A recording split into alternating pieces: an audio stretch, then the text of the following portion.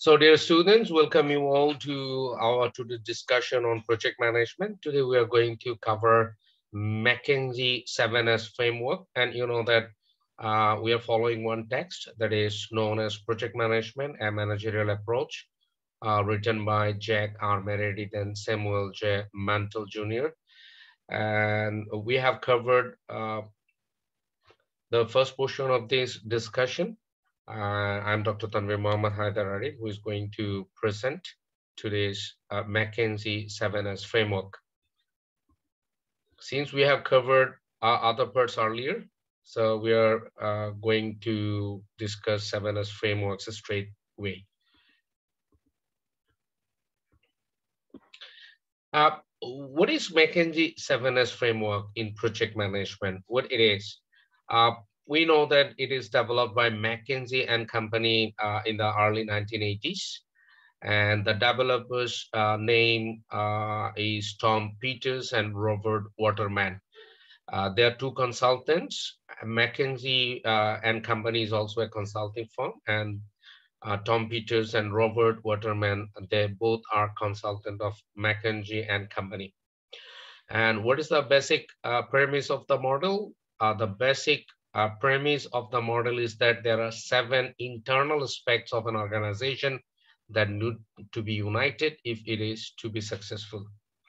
And these 7 frameworks really works if one can evaluate properly these 7 as frameworks to start a project or to expand a project or to renew a project or to take investment decision or to take expansion decision.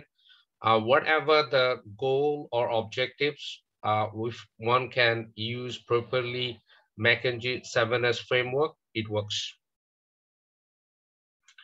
So how McKinsey 7 works is that much useful, or how can we say that this is really important?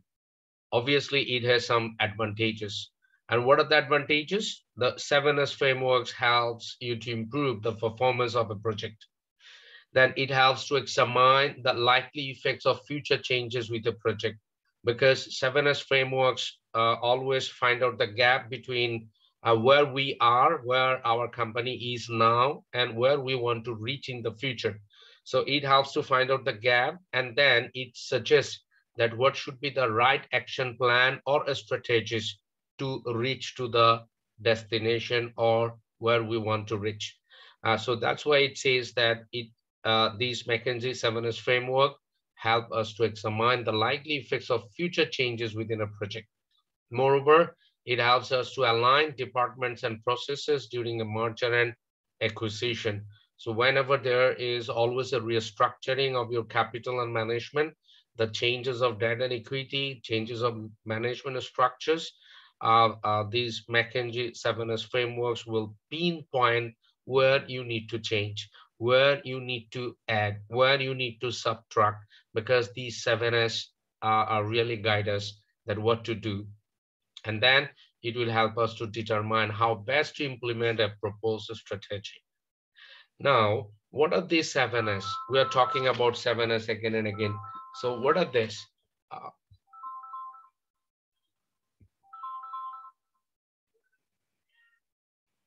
So what are these 7S that we are again and again talking about McKinsey 7S framework? These 7As are divided into 2 elements. One is called hard elements. Another one is called soft elements. Hard elements, when we talk about hard elements, it's easier to identify, easier to analyze, and easier to evaluate. So hard elements are those parts of McKinsey's 7S framework. These are easily identifiable, easily changeable. But soft elements are not that much easy to identify and analyze. So remember, soft elements, but these all 7 elements are the internal elements of an organization. Means you have all the control in your hand. When you studied environmental analysis, you know that we have internal environment and external environment. So when we go for external environment analysis, we can't control all those elements of external environment analysis, like political factors, economic factors, social factors, law and order, technological factors. But when we are talking about internal environment analysis, all these are within our organization. So we have full control of all these elements. So these 7S framework, McKinsey's 7S framework, we have 7S, which are internal elements of an organization related to internal environment analysis of an organization. So we have all the control in our hand. If we want, we can control this. A little discussion we need. Basically, what are these? So at least we need to understand what are these. So if we want to analyze what are these, I can start with strategy. So remember, wherever you find the word strategy, you can say strategy is a strategy of a project, a strategy of a company is its action plan. Action plan. So strategies are basically action plan, but not all action plan. What kind of action plan we are talking about? A company or a project, a strategy is its action plan for outperforming competitors to achieve superior profitability. So explain this. A strategy is action plan. Action plan for what? For outperforming competitors. We want to go ahead. We want to go ahead. We don't want to see that our competitors can do better than us. So that's why it says a strategy means a company's action plan for outperforming competitors and to achieve superior profitability. And then structure. What kind of a structure you need to follow for your project, for your organization? It depends on how large your company is or how small your company is. We know about various management structure like simple structure, functional structure, divisional structure, matrix structure, a holding company structure. You have studied all these types of structure under course management. So you have to decide that what kind of a structure really match with your organization.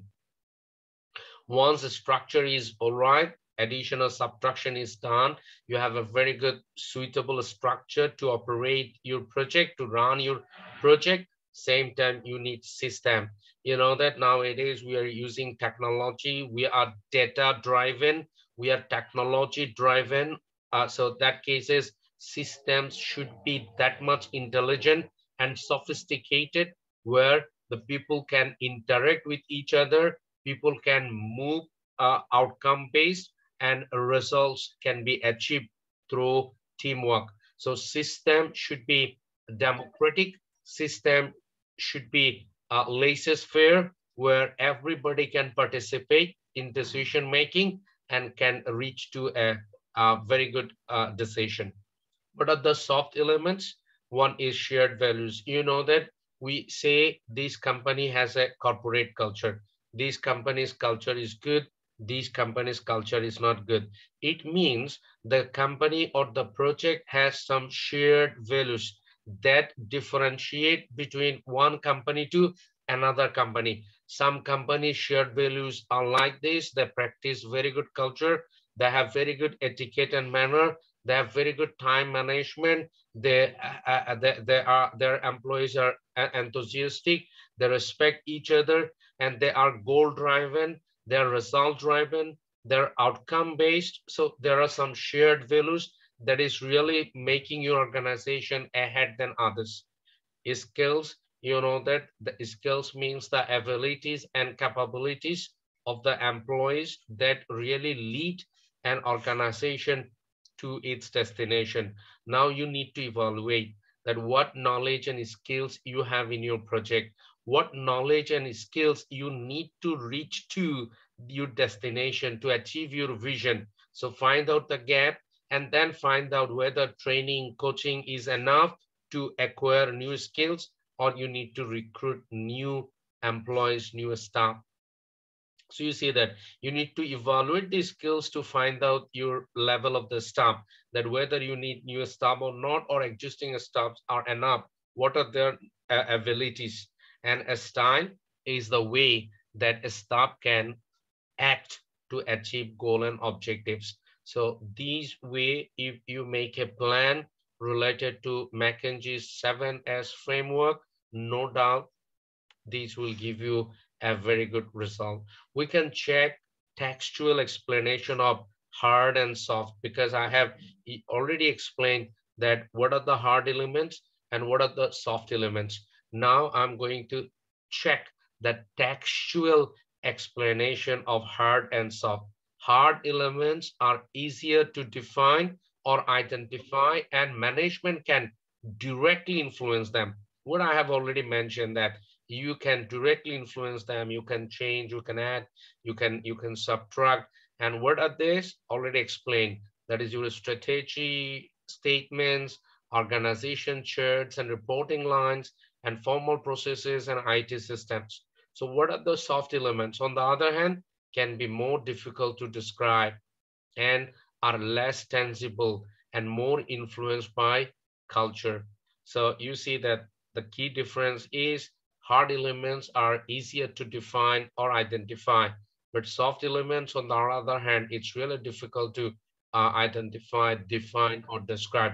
So you must be keen enough when you analyze your soft elements. And what are the soft elements? The shared values, skills, style, and stuff.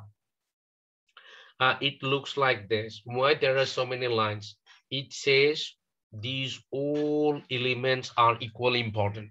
You can't say one is more important than another. And it shows that the connections are showing that you need to emphasize all elements equally, because they all are interrelated and interconnected.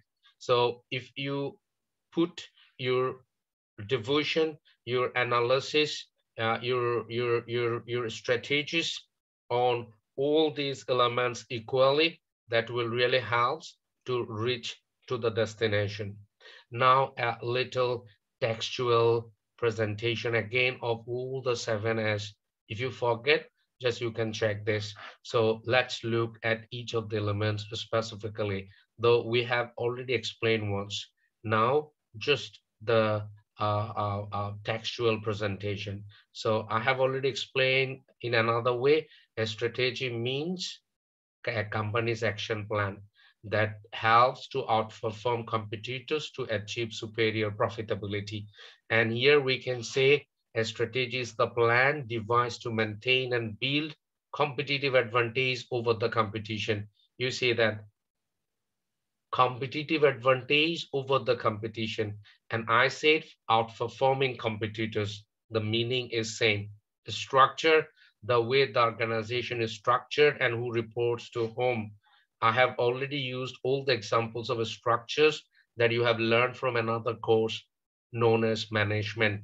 So there are simple structure, you know, that if your project is very simple, decision making is centralized, that case a simple structure is fine. If it's more bigger than simple, bigger than sole proprietorship, then you can go for functional structure. If you have operation all over the country, divisional is better. And if you have more than one reporting agencies, that cases matrix is better. So these way you must remember all the structures you have learned from your other courses. System, yes, you must have system to operate your activities, to operate your business, to run a project. You must know that what you have to do, what time you have to open your office and what time you have to close. And all the responsible person, they must know that what are their duties and responsibilities. These all are under system. The daily activities and procedures that staff members engage in to get the job done. What's the share values? Is called it's called superordinate goals. Superordinate goals means it really says that your organization is different than others. It says your organization is better than others. So shared values are making differences between two organizations. So these are the core values of the company. We have some core values. প্রত্যেকটা মানুষের কিছু core value আছে, প্রতিটা অর্গানাইজেশনের সেরকম কিছু core values আছে। So these are the core values of the company that are evidenced in the corporate culture and the general work ethic. So you can say this organization is practicing corporate culture. What does it mean? It means they have some values. They start on time and they finish their work on time. These kind of values they may have. And a style, it's related to leadership. It's related to decision making. Whether your organization is autocratic types of leadership practicing, or it's democratic, or it's laissez-faire, where most of the employees can participate in decision making. Most of the decisions are taken by the employees and few are by the project directors or managers or owners. If it is laissez-faire, if it is democratic, both has equal role to take decision. If it's autocratic, only project manager, project director, project owners are the decision maker. Staff, very simple, we know that it means the employees and their capabilities, their abilities to perform a task. And skills is also the competency of the employees that really help the organization to achieve organization goals and objectives.